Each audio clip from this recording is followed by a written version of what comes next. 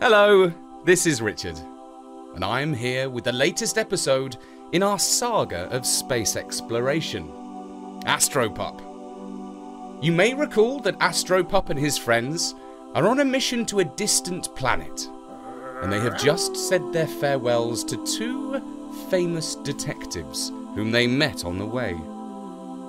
Let me hand you over to our storyteller, Astropup. Righto! I said, let's get going. Marlowe was looking through the space atlas for the planet Ulan 40. Never mind that, said the parrot. I've written a little program to fly this ship. He picked up a memory stick in his beak and slotted it in the control panel. Seems like I'm out of a job, said Marlowe with a shrug. Don't take it personally, said the parrot. Everyone will be replaced by a machine sooner or later. Ah, I said, but I can guarantee that a computer will never replace a dog. A dog is not about intelligence. You don't say, remarked the parrot. I do! I woofed enthusiastically. A dog is all about love. You can't program that, can you? A moment later, we began to take off. We travelled for several days, or it might have been several weeks. At last, I was awoken from my space slumbers by frantic beeping. Now, if you think the ring of the doorbell or the plop of the post dropping through the box is thrilling, you should try hearing that beep, beep, beep after an age of silence. Marlowe heaved himself out of his sleeping pod and turned up the volume on the loudspeakers of our communication system. Our ship was immediately filled with a humongous roaring sound. I responded in the time-honoured doggy way and tried to drown out the noise by barking. Are we headed for a space storm? Called out Marlowe. No, squawked the parrot. We are hearing voices of animals. There must be thousands of them to kick up such a din, I said. I pressed my nose up against one of the front portals. I can see it! It's a giant swarm of space flies, I said. If they are flies, they're not very buzzy, said the parrot, and he was right. Whatever they were, they had louder, screechier voices. We could see that thousands of spaceships were swarming around an illuminated globe, like moths attracted to a light. Many of them were flying right inside it. Were they being sucked into a deadly attraction? Would we soon find ourselves drawn helplessly into the noisy, fiery star and burnt to a cinder? I began to whimper. Pull yourself together, dog, commanded the parrot. We have faced worse than this, and you have lived to tell the tale in those podcasts of yours. I can hear it meowing, said Marlowe. Oh no! Cat people! We're doomed! I howled. I can hear barking, said the parrot. Oh, fantastic! Space dogs, to the rescue! We are saved! I cheered. Just then, a small, super speedy ship whizzed across our bows. Wowee! I declared. Did you see? A poodle was flying that. Impossible, said the parrot. Dogs' brains aren't programmed to pilot spaceships. But don't you know that poodles are super intelligent? I insisted. They do all sorts of clever tricks, like walking on their hind legs and jumping through hoops. Soon there was no doubt about it. We were among the outer swarm of spaceships. Some ships were driven by cat people, others by dogs.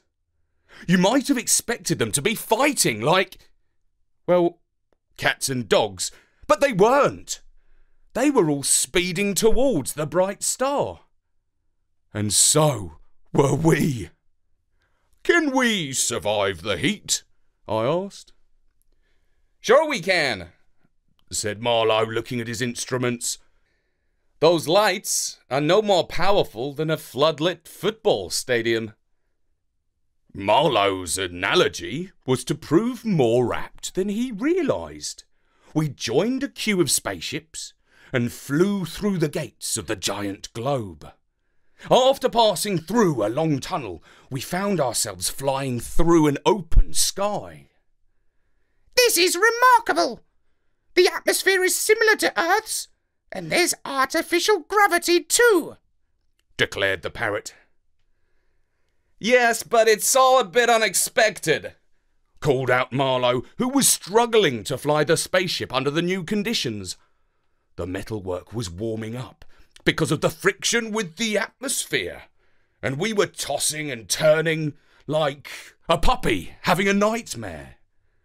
It was most sick-making. Despite these difficulties, we followed the other ships and put down in what you might call a giant car park. Only it wasn't for cars, it was for spaceships and shuttles. We landed in an area designated for dogs. The cat people had their own parking spaces, far away enough to prevent trouble. We left the spaceship via the inflatable chute. Always a fun slide down to the ground. Then we inhaled the fresh-ish air and joined the madding crowd. A great sea of dogs, of all shapes and sizes. I spoke to one of those newfangled breeds. A pretty creature. She might have been a labradoodle or a cockapoo. But at any rate, she had curly hair, long legs, and a bob-tag tail. "Excuse me, miss," I said. "We're new around this neck of the universe. What's all this about?" "Why, it's the big match, of course," she replied. "What sort of match?" I asked. "It's the Interstellar Cup final. Dogs versus cat people. A real grudge match. We dogs won last time on a penalty shootout, and the felines are out for revenge. Look out, because there's bound to be trouble." And oh boy, was she right. Inside the stadium, huge Robocops were pushing back the crowds with electrocuting prong sticks that fizzled with sparks and sharp shocks. You should have heard the barking and meowing. 50,000 cats and cat people were singing and screeching like a massive, out-of-tune orchestra. And on the other side, the dogs were yapping, yelping, and growling back at them. Even where we were, in the best seats above the goal nets, the crowd was getting heated. Our team came out of the tunnel, a fine bunch of prancing lads and lassies who were greeted by us with one giant...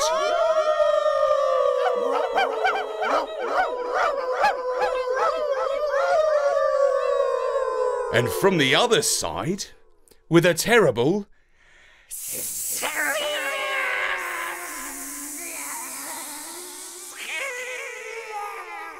Then, out ran the cat team. How we howled at those felines on two legs. They towered over our sweeper, who was a German shepherd. It struck me that it would be impossible for our four-legged players to beat them. Surely football is made for a pair of boots, not a tangle of paws. Our side, though, was in full voice.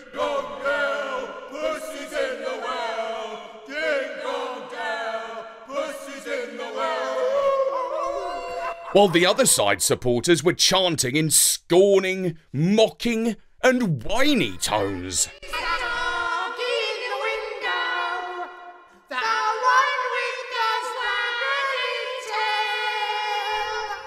The captains of the team shook paws, looking like they meant to murder each other. The ref blew his whistle, and the cat centre forward kicked off with a sneaky pass to the lanky left winger. Bam! Biff! Boot!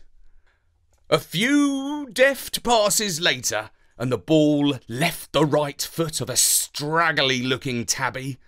Our goalie, a black Springer Spaniel, leapt across the goal mouth and just got a nose to the ball, tilting it over the post for a corner. Great save, Wesley! Barked the pretty cockadoodle. Wesley! Wesley! Wesley!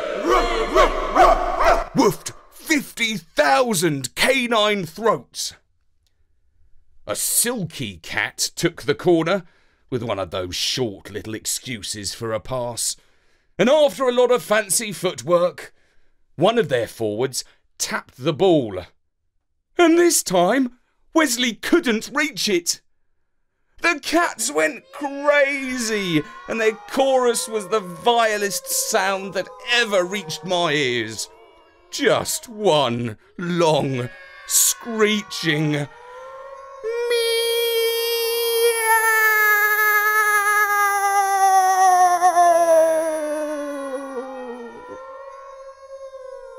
But oh, what's this? The robot referee was shaking his tin head. He disallowed the catty goal as offside. One of those technicalities of football which is so subtle that only a genius brain like the parrot's can understand it. When the cat supporters realised that the goal had been declared a non-goaler, they were having none of it. That's when they began to pelt the pitch with tins of cat food. Some empty but with dangerously jagged lids. Other cans stinking of rotten tuna. The robo-cops drew their taser guns and sent a volley of electric darts into the seething crowd of cats. And one or two of them fired darts in our direction, just to prove that they weren't taking sides. At first, the cats had the best of it, but towards the end of the first half, their energy began to wane, and the stamina of the doggy side showed through. We had a pair of beagles in midfield, and you just can't wear those guys out. In fact, all of our four-legged friends were just getting into their stride when the half-time whistle went. The second half was a totally different story. The cat people were clearly tired, and our side was still going strong. One of our guys, a tough little Jack Russell with a surprising burst of speed, robbed the cat centre forward of the ball and started to shoot down the centre of the pitch. Just before he met their centre back, he nosed it to a border collie, who controlled the ball with her mouth, before turning around and booting the ball with her back feet into the back of the cat people's net. Our side went ballistic. I've never bayed and barked so much in my life. But at the end of the pitch, the cat supporters were turning ugly. Well, even more ugly than they were before. "Uh-oh," said Marlowe. "I think it's time to leave." He was right. The cat supporters had already invaded the pitch, and some of the wilder dogs were down there fighting them. The Robocops found their battery packs were drained, and they were no longer able to electrocute the invaders. More dogs piled in. Down below, the football pitch was one big battlefield. But it wasn't our fight, and we made our way up the steps and out the back of the stands. we ran down a tunnel. Coming the other way was a tall figure on 2 legs. "Oh no, a cat person," said Marlowe. But I knew differently. My keen nostrils were filled with a scent that was not at all feline. No, it was distinctly canine. And that is where we must leave Astropup for now.